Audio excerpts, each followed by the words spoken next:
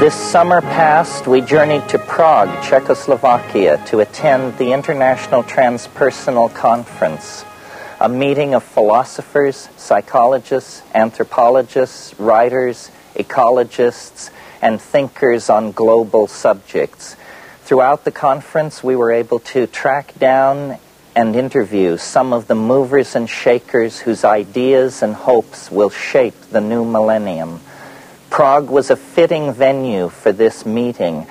Poised as it is at the center of European crisis and promise, it is a metaphor for the transformation of the planet and of human psychology that must take place if we are to provide a sane future for our children.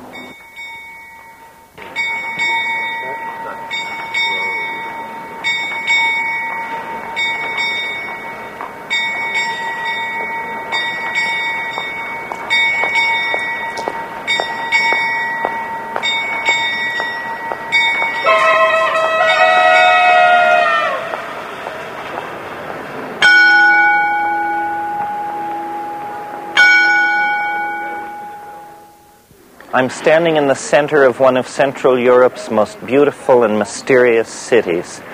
This is Prague, Czechoslovakia, and I'm Terence McKenna. We're here to meet with some of the world's most outstanding thinkers to discuss science, spirituality, and the mounting global crisis. And it's fitting that we should meet in this, the capital of ancient Bohemia, for Prague and Bohemia have always stood for intellectual innovation, chance-taking, and the life of ideas. In the Jugendstil splendor of one of Prague's most famous concert halls, we encountered Richard Alpert and persuaded him to have lunch with us. Alpert, who now calls himself Ram Dass, is one of the most enduring figures from the American cultural upheaval of the 1960s. Alpert, whose career reaches from Harvard University to the plains of the Punjab, has transformed himself into a spokesman for humanity's ignored and downtrodden.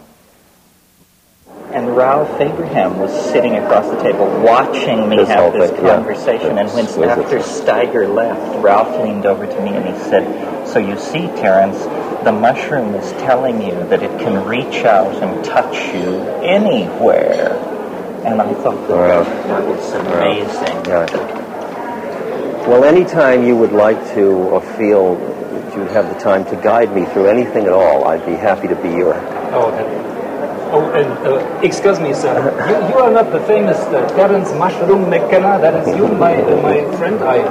It is. I am aware of. That's him. It is. Oh, how wonderful! Yes, pleased to welcome you on our Bohemian highway here. I especially bring you very good black coffee and espresso. And if you may tell me, who is the attractive elderly gentleman you brought on your side, on your companionship here? This is Mr. Dass. Oh, the MS Dass, yes. No, the Ram Dass. Oh, the CD-ROM. The CD-ROM, yes. CD-ROM Dass. The LSD LSD Dass, yes, the one, yes. Wonderful. Take this, it will be thank you. Very bohemian. And this... I am so happy to be in your fair country. Oh, my country, very fair, and happy to have the LSD experience. You know, What is your name? What is your name? My name is Waiter. Waiter, how do you do, Waiter? A pleasure. Yeah, see you, Waiter. Okay. See you later. You don't think there's any... It would needs the external form of the mushroom. It would never have happened for me. I only argue from my own experience. Yeah, but you and I were both so thick in crap when it had, that's why we needed it. Well, but there are a few others out there. We didn't corner the market on being thick in crap.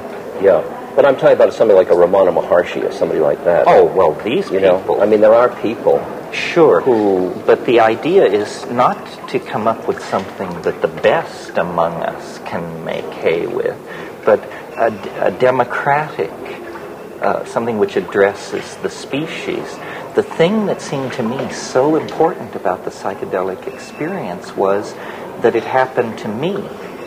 I wasn't reading John Chrysostom or Meister Eckhart.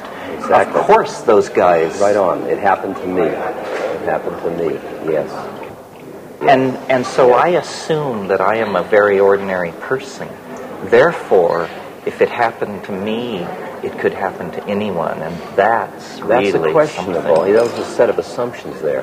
One, that you're a very ordinary person, and whether the same chemical given to a dozen people would bring about 11 other people like Similar this, and I think it would be the outcome would be very different.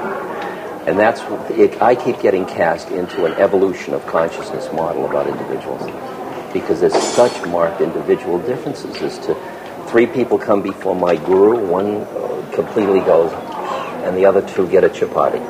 And people take psilocybin, and some go like that, and they go like that, and some go like that, and they go like that. Well, don't you think a good metaphor for it would be sexuality? Apparently there are some people who can kind of take it or leave it, and others of us, it rears its ugly head with great presence. Yet everybody has to I notice as I get older, I move from one of these categories to the other. It leaves so much space in my life. I don't know what to do with my free time. I hope it never happens to me. Just clinging. Just clinging. No, just aspiring to cling. Actually, I live the life of an ascetic. It's my aspirations that are pulling me down. Well, see, the nice thing about this evolutionary argument is that you can sort of make the snake take its tail in its mouth. Exactly. Because it does. The escape is not into some science fiction future. No. It's into an archaic recursion of some sort. We once knew everything we need to know. Yeah. So what we are trying to find out is lost knowledge, not new knowledge.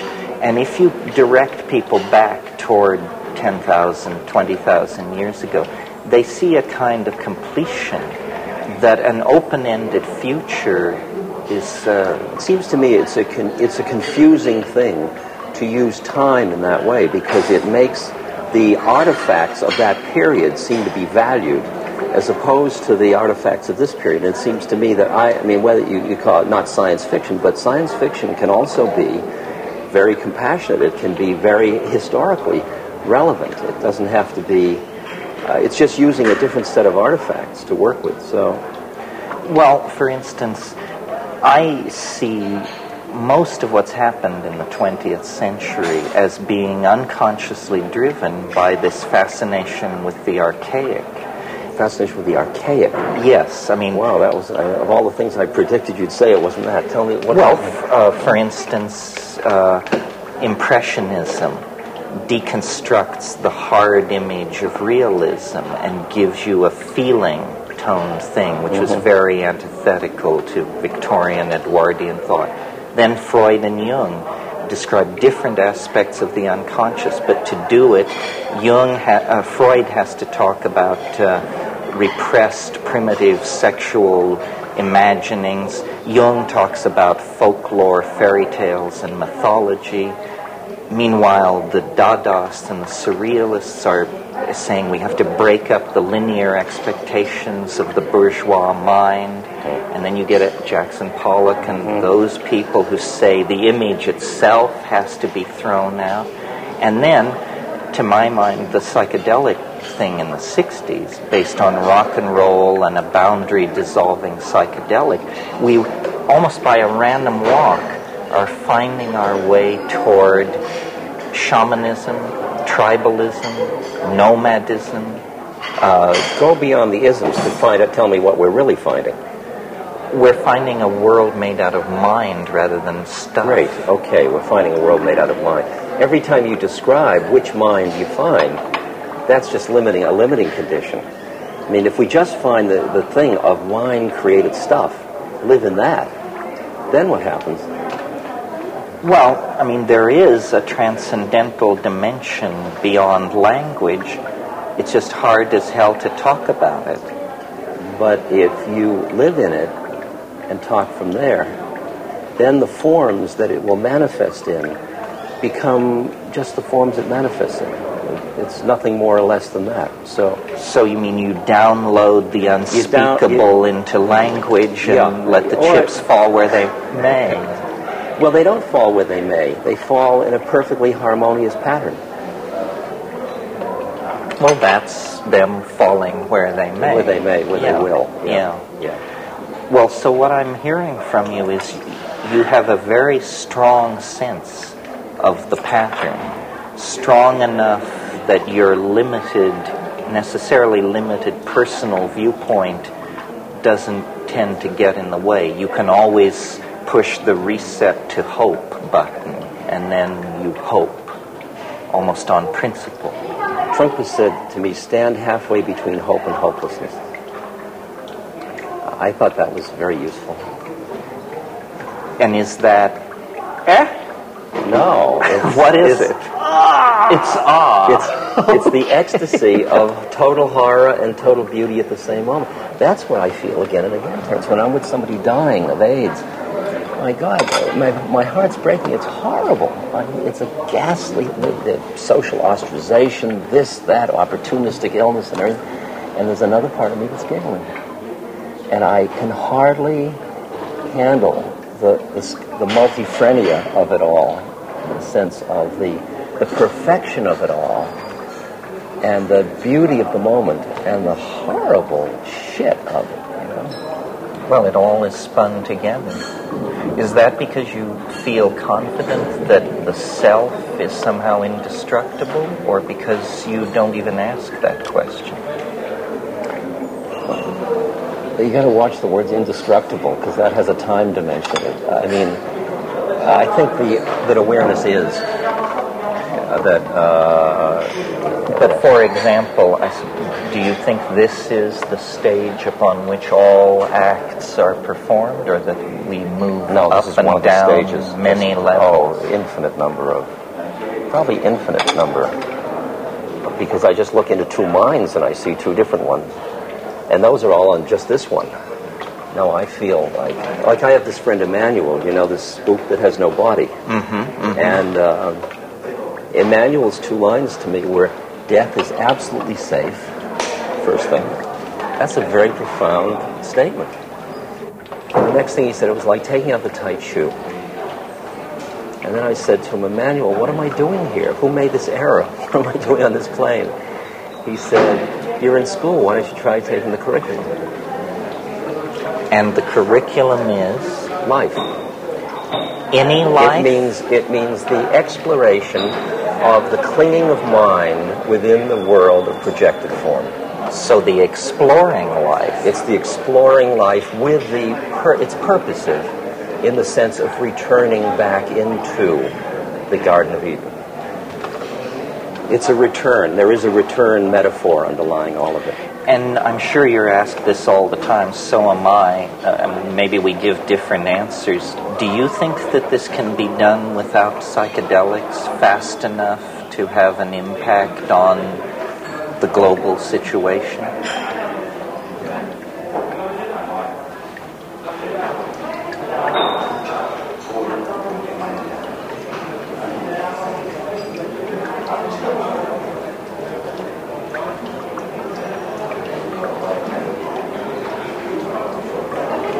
I could conceive that it could be.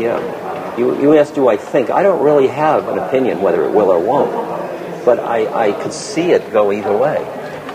Well, I mean, like John Seed said to me, it's too late as far as the rainforests are concerned. He says the inertia is too great in the whole system. It's too late. So I said, okay, John. I mean, it was the first time somebody said it to me just like that. He said, it would take a miracle. I said, oh. That threw me back on whatever that was. And then he said, but after all, he said, we came up out of the ocean and came onto land. He said, we have quite a lineage of miracles. I wouldn't underestimate it. That was a nice one. Well, so my question to you is, are psychedelics a miracle? Psychedelics are a miracle, yes. They may not be the only miracle. Are they the miracle we need? I don't know that. I think they may have already done what they were to do. Really? That's interesting. I think I've never heard anybody I think say what is done is so much more powerful than anybody yet recognizes. See, I see that all this destruction is just the process of transformation. The question is whether we keep it together in the process of transformation. And that's why all I'm interested in doing is becoming a person and helping others become a person who, in the process of the dramatic stuff, will keep some equanimity and there's some love and some presence in that process. But that's psychedelics may play a role in that. Mm-hmm. So you're right. That comes back to your question. You stated. Well, see, my assumption in trying to think about thousands of psychedelic trips rather than just mine, what they seem to do generically is they seem to dissolve boundaries. Yes. And the ego is in the business of creating, maintaining, and defending boundaries. So I really see the psychedelics as directly intervening in the core process which is running us over the edge, which is our inability to emotionally connect with the consequences of what we're doing. If for a single moment we could feel what we're doing, we would stop. I understand. But we do not. It's interesting because you take images that all of us know of the girl running down the street naked in Cambodia, you know, or something like that.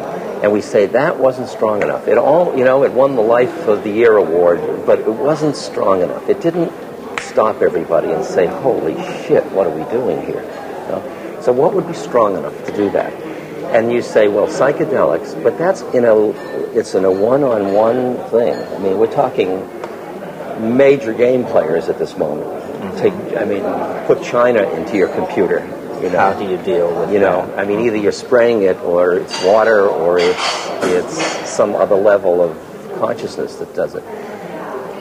There is a certain level of trauma that's possible that can soften the ground.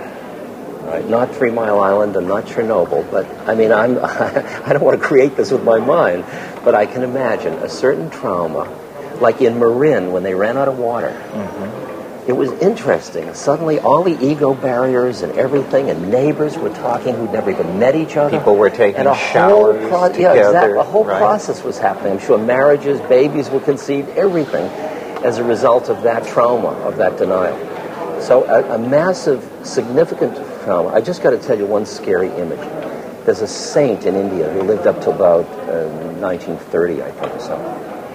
And one of his devotees said to me, one night he was sort of looking off in the distance, and he said, there'll come a time, he said, when you'll walk 5 miles, and he said, you'll sight the light from a fire of another person, and you'll be so happy to know another person exists. Quite a prediction. Isn't that quite a prediction? Yeah. It's in there. It's just in there somewhere, you know. Interesting.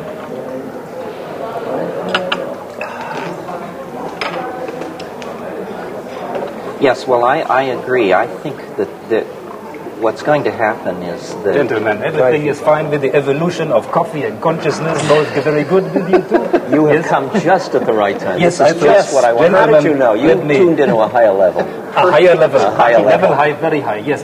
I eat Bohemian mushroom soup today. You know? We were just talking about that. Oh, yes. You like Bohemian mushroom soup? I like mushroom. Let me sprinkle liberally some water on your chalice, sir. Oh, please. That is, liberally sprinkle his chalice. Yes. For sure. Very good. I am a cellist, so it's fine if you wish to. Oh, I know you by your true name. You're Mr. Chalice, sir. Yes. Very good. You also some water in your... No. I was confused. Let me put this here. And have fun with the shaman strudel. Bohemian, very good. Thank you very much. You call when things are getting dangerous. I'll call you. I'll be right back. Not to worry. Good.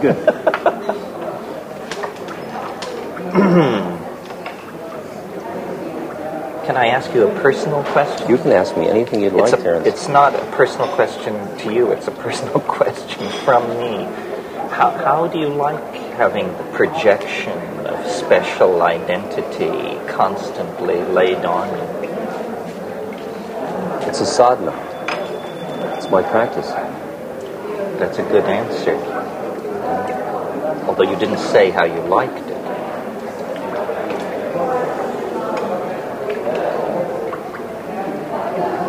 I like it to the capacity I have to transpose it.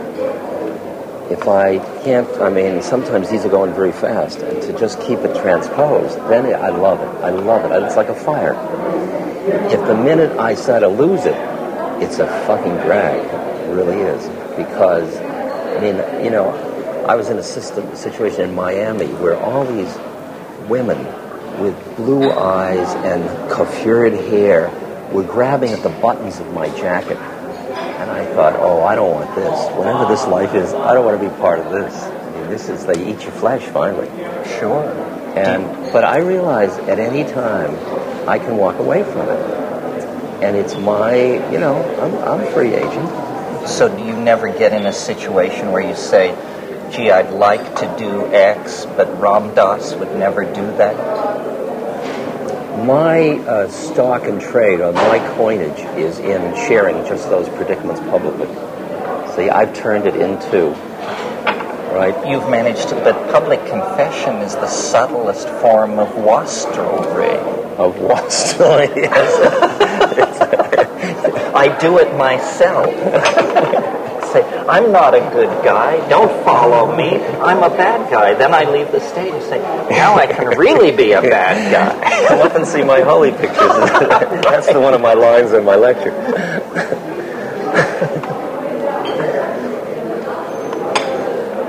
I'll tell you, I only see the stuff that would disturb me is inside myself. It has nothing to do with out there. Out there is just being what it is, and I'm responding with my own stuff. And if my stuff is my enemy, it's going to get too much for me. And if it isn't, you know, it depends on how much I can consume it, joyfully participate in it, passionately, all of it. Well, you've sort of achieved a unique synthesis. I mean, you're almost a secular holy man, because I don't care much about what you believe or who you light candles to. Basically, I think I heard you describe yourself once as a kind man. And you've gotten incredible mileage out of that because there are so few. It's far out. Right? Yeah. Yeah. I mean, this is... Well, when you talked about coming back into the boundarylessness, to me, that's the whole quality of compassion. It has that boundarylessness to it. It's that your suffering's my suffering, and your joy's my suffering, and you are me, and here we are. And if you hurt, I'm responding to your hurt, not because I'm a good guy and you're needful, just because this is suffering, and this is the response to suffering, and we're both part of the same thing. And that's the way I like to play it from. That's, to me, it's like riding a wave. It's the joy of just being part of the force of compassion in the universe. Well, when you look, you mentioned in your talk the other night, since some people think the 90s are going to be a second turn of the spiral, I observed the 60s as a spear-carrying 14-year-old. I was down in the masses. What were the mistakes that are avoidable if there's a second chance?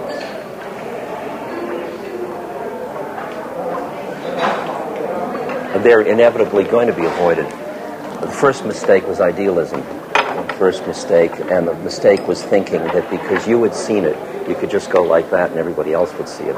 And you could just say, it's all love, and then everybody would love. I mean, it was a naivete. It was naivete. It was not working on ourselves deeply enough to be without the clinging of mind that made us try to use it. It was our lurking righteousness that got in our way. Can you make a revolution, though, without an inner righteousness? That's the far-out question of where would the action come from? And there's this line in Buddhism that says, out of emptiness arises compassion. And what I experience is that there is a way in which I can sit down in front of a truck or feed a person or go make love or go surf, and there is an appropriateness in every one of those acts. And for me to hear that, I've really got to shut up. And my work is to keep shutting up, to hear which one it is. And if it is a revolution, so be it. Mm-hmm. So be it. You know the story of the monk and the army general, and the army general's disemboweling all the monks? And his reputation has spread far and wide as a cruel, cruel man. And he comes into this village and he says to his adjutant, tell me what's happening. The adjutant said, all the people are frightened, they're bowing down to you. All the monks in the monastery have fled to the hills but one monk. And the general is outraged about this one monk.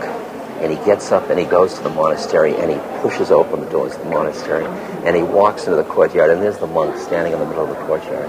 And he walks up to him and he says, don't you know who I am? I could take my sword and run it through your belly without blinking an eye. And don't you know who I am? I could have your sword run through my belly without blinking an eye. That's great. That's the place from which revolutions can heal, rather than just starting the cycle all over again. Then this is the place we never found in the 60s. I mean, I've always said it was all well and good. We reduced it to revolution, and although we had the taste of evolution, we reduced it to revolution. Well, and the day they came with machine guns, we didn't stand like that monk. Everybody said, well, my God, you could get killed playing this game. And I flew to Laos and India for 3 years. But already we had produced the they by being so busy being we. True. So that they even noticed we. The fact that they noticed us was because we were busy making statements instead of just being it.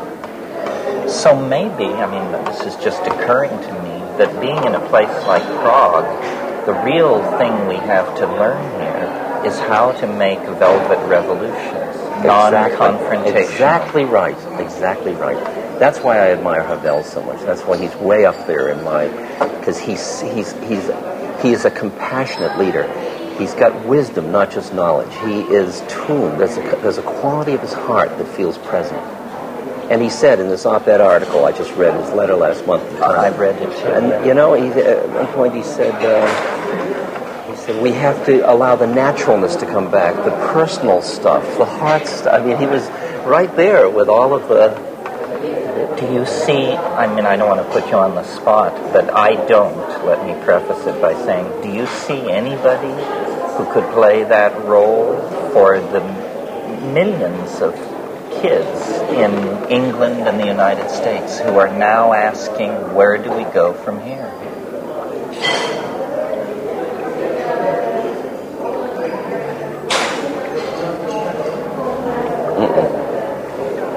No. Is that good or bad? I guess the situation hasn't demanded the emergence of that being it. Of those kinds of people. Because it can't be anybody that comes forward and says, I'm it. Oh, no. It has to be someone who the people But the say, situation you're can it. demand the formation. I mean, you watch, does the man make the time, or the time make the man? You know, and you can feel how what took a certain person 20 years, like to ride a bicycle, somebody later on can ride a bicycle like that because the whole culture rides bicycles. There's some, process where the situation emerges where the person has to come forward and they're just forced out. I mean, I go and I look at all the senators that are running for this or that, and I go to breakfast with them and I listen and I tune. And Jerry Brown I hung out with, and I said, you know, he's got interesting ideas, but his heart, my God, he's got work to do. This poor guy, he's suffering so much.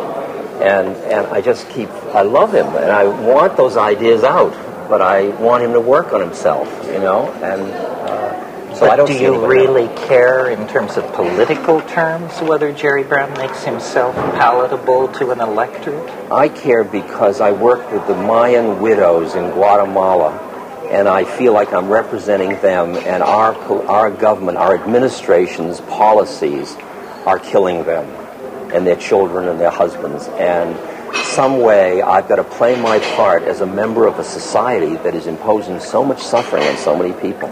I can't just walk away and say, oh, I'm helping the nice Mayans.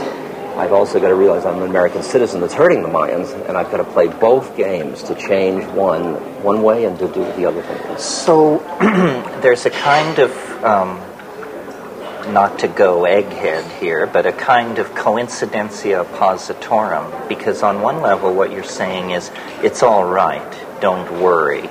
And on another level, you clearly are involved in a search for defining your role, where you would do some good. Optimum judo move. Optimum judo move. So it isn't enough to just say, the system will take care of itself. But I am part of the system that is taking care of itself. So it's a sense of acting without acting through self. It's being not identified with the actor and not being identified with the fruits of the action. That's, I mean, to me, one of my basic texts is the Bhagavad Gita, and those are the two injunctions. And I really hear those. And they're very weird. How you do an act when you're not identified with being the actor and you're not attached to the fruits. I mean, I lead this funny, continuous paradox that suffering stinks and suffering's grace. And I live with both of those all the time. Well, I think most people do, don't you think? I think most people have taken a position. Oh, that suffering is bad, they hate it, they want to keep it away from it. Or that it's grace and it's, lovely. Well, and then the great masses of people never really draw the distinction because for them suffering is like air and water. It's life. It's life. It comes with it's life. Burying the many children you bear. That's why I found in the villages in India less suffering than I found around the middle class in America. Certainly less whining. Well, less preoccupation with what they don't have. Well, they have a philosophy of reincarnation that must sustain them. There is something else that's feeding them. Where we have a philosophy of, if you don't get it now, you never will. Exactly. We threw out in the councils of Nicaea, Trent, and Constantinople just the thing that would have healed, but we did it so that the church could have power over. Well, I think it was Friedrich Nietzsche who said there was only one Christian and they crucified him. Yes, exactly. Oh, God, that's so good. That's such a good line. Here comes... Now, have you been waiting for me? Because I'm the waiter, I need to wait. We've been looking everywhere for you, sir. Oh, I'm sorry. I've been waiting for the here and now, but that was somewhere else. Well, but can I help you here? You can help us here, and you can help us now. there. Very good. I'll help you here. I hope you enjoy my conversation. Yeah. No, I mean, do we get a check, or is this all on the house? No, I am the Czech. This is Prague, my sir. God is everywhere, but Czechland is here, Okay. I keep one more bottle for you in the refrigerator. Hold it in but not in the here and now. In the somewhere else, maybe later. But see you.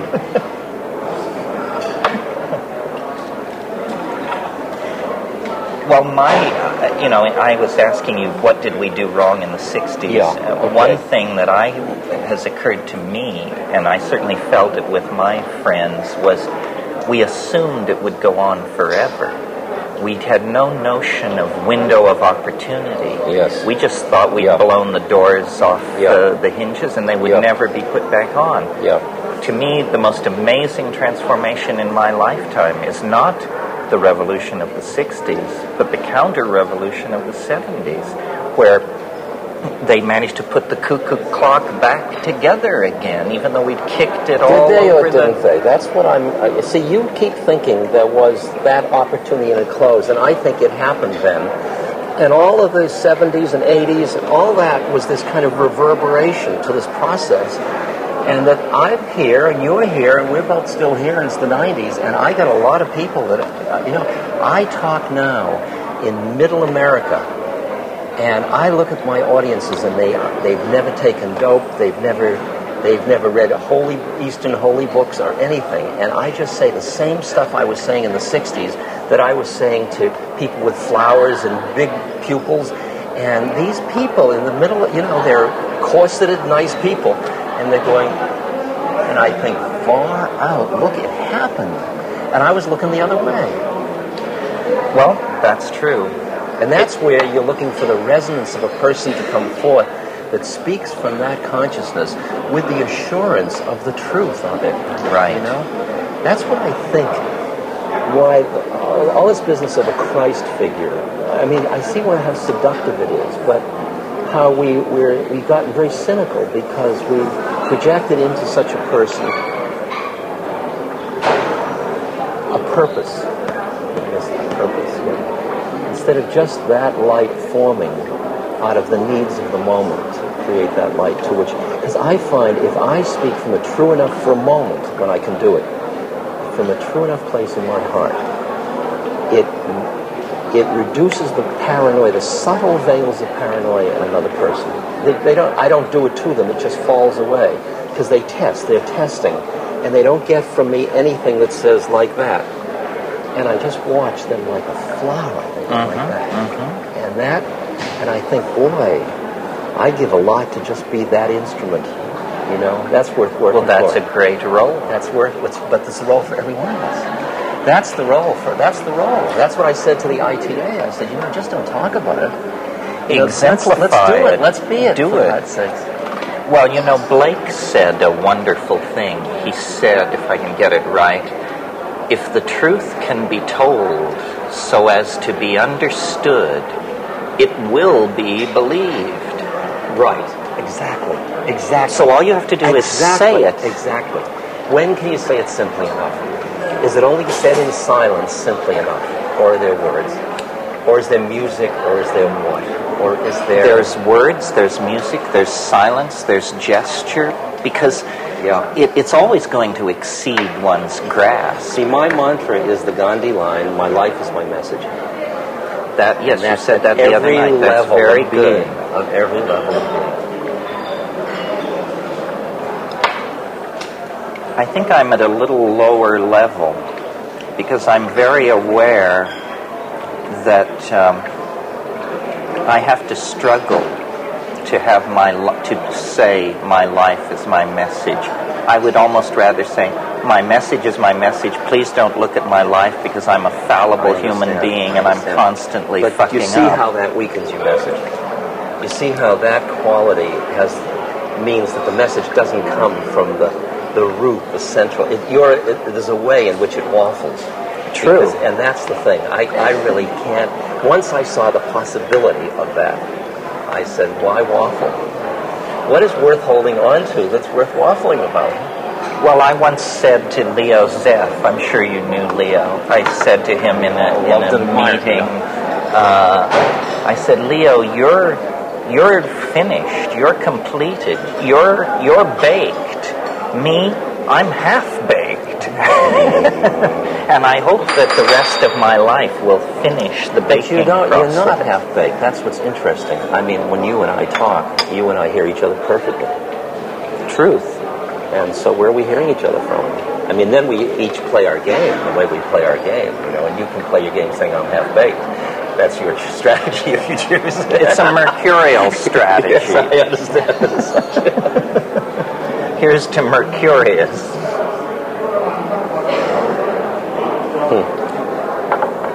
You have somehow been able to survive the gauntlet of American media in a way that your colleagues and comrade in arms didn't seem to. They either had to step away from their leader role or they transmuted it into some lesser thing. So now Allen Ginsberg is poet laureate, Tim Leary is, keeps the club scene in Los Angeles interesting. Yes. But you, in a sense, never backed down, never retooled. You were also not first among equals back in the original thing. But when all is said and done, I was always the second. In a way, it's like birds. If you stay just behind the lead bird, you don't have to do much. You're just kind of riding along on the. Well, and Ralph tells me to be third is the real good position. It's like being the young prince. You won't ever be king. It was only until about 5 years ago. In the past 5 years, they've stopped introducing me as Tim Leary's partner. Right. And which, I think that was great. I see him as one of my, first teachers, great teachers. And, but I don't have the fun for me. It says, I have no model of myself. I don't know who I am. I don't know whether I'm an anachronism from the 60s or I'm just about to happen. A prophet to be. Yes, I have no idea. And I don't care. That's what I saw. Because either of them, all the things you get in either way are a drag and they're beautiful, equally. No, well, I think you're a prophet to be. I think we all are. That, We all are, yes. as Bilbo Baggins once said, the greatest adventure still lies ahead. I believe that. I'll believe that when they lower my box. I do too. Exactly. Good. Exactly. Well, thanks for coming by. I'm sure you had many, many demands on you. Thank you. It was a pleasure. Good. I was afraid of you up until now. Now I'm delighted to be with you. No, don't be afraid of me. The people who are afraid of me don't know me, or they know me better than you ever will.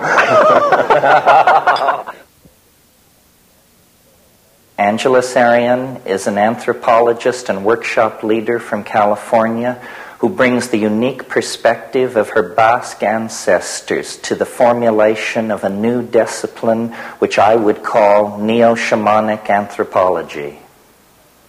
So there you have it, as the king said to Mozart. Yes. Yes, as the caterpillar on top of the mushroom said, "Who are you?" Well, so I looked over your newsletter. And it looks like sort of a neo-shamanism is the category that you are now defining in your public talks. Is that right? Yeah, I'm doing a lot of that, but mostly universals, what we all have in common, finding those basic roots, which then take us back to indigenous cultures. Archetypes. Especially the archetype of the warrior and the healer and the teacher and the visionary. Those are the four that the shamanic or indigenous cultures really focus upon. Well, so you're genuinely in the mainstream of the archaic revival. Never thought about it that way, Terence. Well, actually, I'm sort of subliminally plugging one of my books, which is called The Archaic Revival. But the notion is that what this whole cultural thrust of the 20th century, and especially the last 30 years, will ultimately be understood to be about, is a return to Aboriginal models. Yes. And that means especially shamanism, and to my mind, especially psychedelic shamanism. Yes. But you know, the Renaissance went through a rebirth of classicism, probably without ever really articulating that that's what was happening. But I think this shamanic or aboriginal, ecological, feminine partnership impulse is now pretty explicit. So that's what I meant. Yeah. Well, I think that I love the title, like, Archaic Revival, because at the same time what's coming up is everyone talking about a new world order. Right. And yet in order to understand what constitutes a new world order, we need to take a look at what the current world order is. And so we really have essentially four worlds. We have the industrialized first world, and we have the socialist bloc, which will be the second world, and we have the third world countries, which are really the developing countries like Brazil. But the fourth world is really the Aboriginal indigenous cultures that are within cultures but don't have the same kind of rights. And the first three worlds say that the land belongs to the people. But the fourth world says that the people belong to the land. And so that people belonging to the land is really it's your archaic revival, but it's getting back to nature and owning those roots brings up that revival, which is the shift that we're going to need to make in order to do the new world order, is to get the people back to the land. Well, it's too bad that there's no place in the world where that Aboriginal position is in a governing position. Starting for the first time in the last 3 years is the establishment of the World Indigenous Council. And this summer in July is the first time that there will actually be a vote to have a seat on the United Nations where there will be representatives from each of the world indigenous peoples. And so I'm real hopeful Really? about that. You mean every Amazonian tribe could potentially have a delegate in the UN? Or that they themselves could have a council and vote who would be their best representatives as a bioregional. Well, you know, there's some phrase in Latin, I can't remember what it is, but it means that he who does not expand his borders will have his land taken by somebody else. Yeah. And this was the theory that drove colonization in South America. All of these countries like Peru, Colombia, Ecuador, Venezuela actually encroach on a vast Aboriginal core of that continent, which should be self-governing.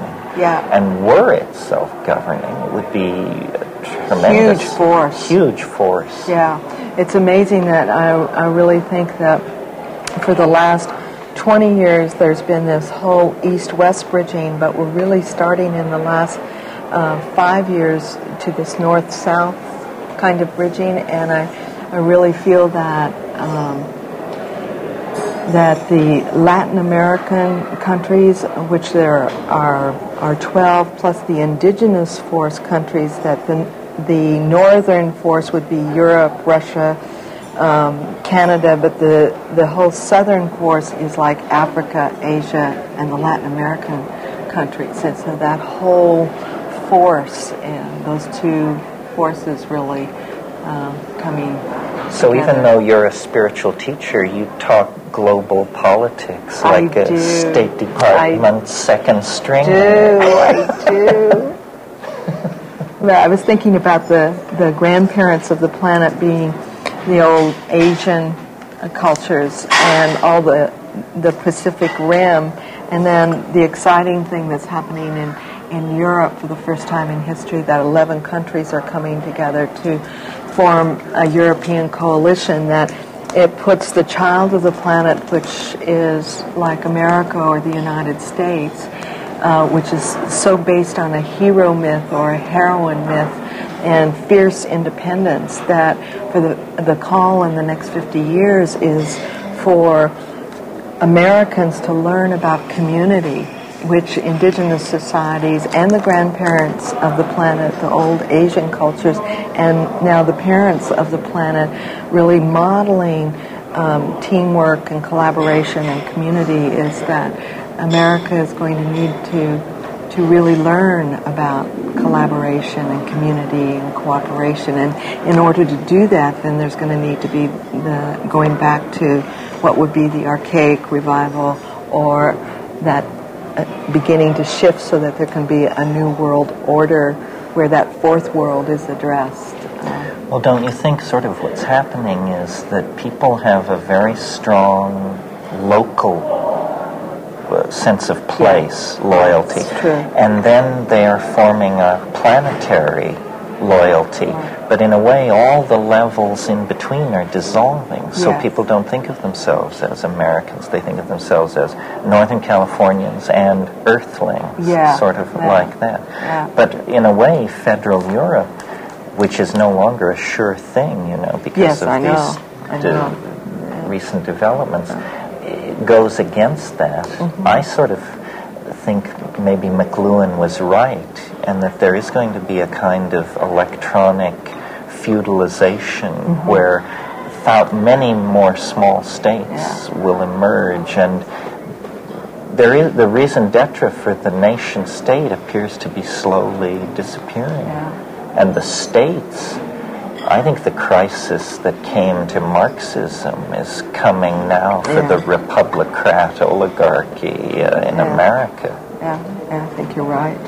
I think there's a terrific shift of power that's going on, that out of maybe the hierarchical types of power to people power, and I see two major forces contributing to that, which is one, the computer or the electronic, because it's people-based, individual-based, bringing the power back to the individual, and also free enterprise rather than capitalism or communism. There's that middle road coming in.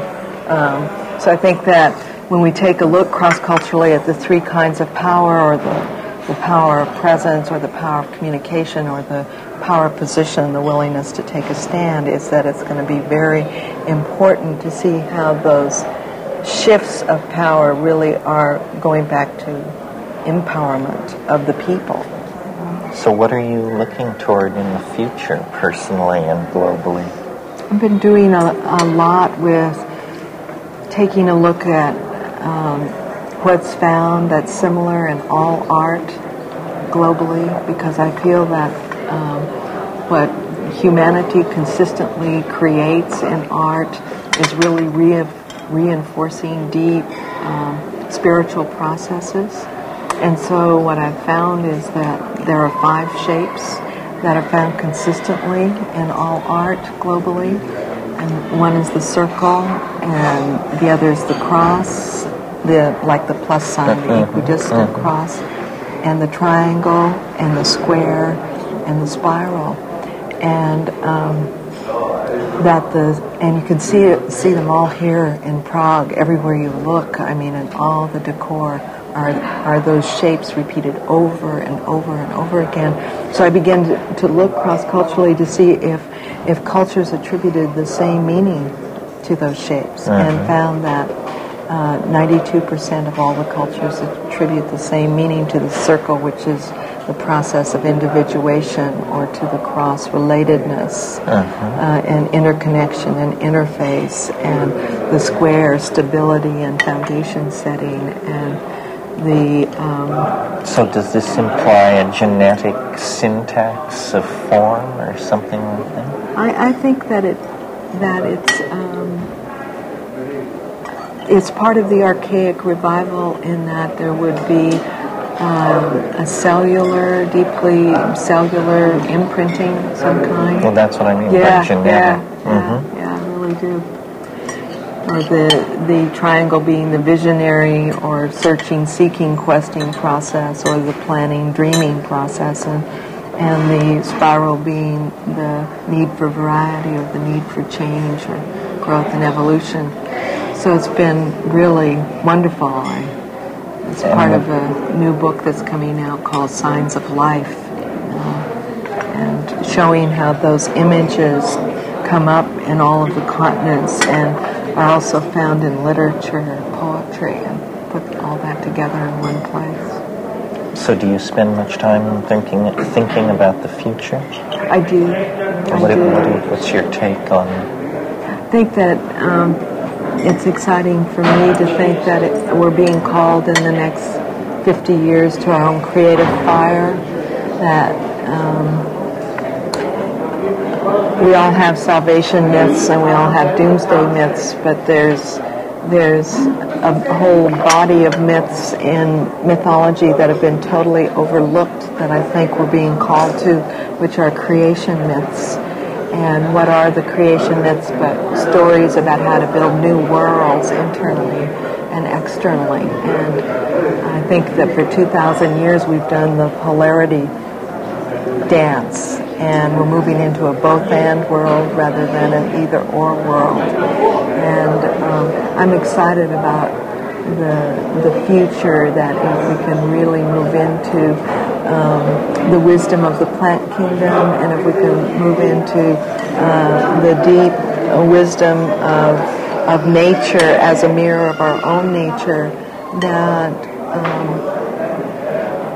and remember our creative fire, I think it will be a wonderful time in history. I'm so glad I was born at the time I was born, to be a part of this evolutionary renaissance. How do you see it happening? I mean, do you see a breakthrough with technology, or an abandonment of technology? Do you see pharmacological engineering? Do you see new religions? Do you see... In other words, it's easy to hope, but very hard to get the details in focus. Yeah. I think that what I see is that there'll be both the bridging of the natural and the technological.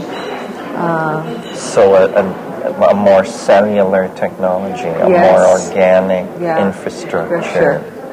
And I think that computers are here to teach us about those organic structures. I think that we're learning different kinds of systems to really see what are the inherent systems within nature and within our own nature. So to the degree that we can mirror nature, we can re-spiritualize, re-humanize technology and interpersonal relations.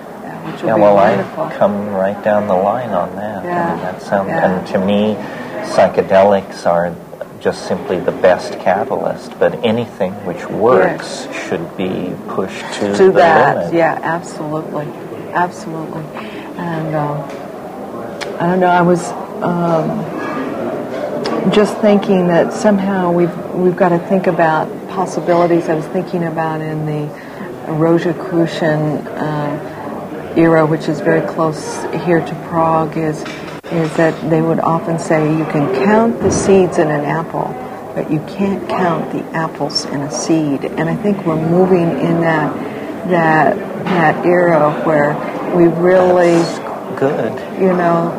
think of the possibilities and the seeds that we have been planting, or the fact that computers are teaching us about instant feedback or instant response and acknowledgement, and that the power of acknowledgement and feedback to allow organisms to grow.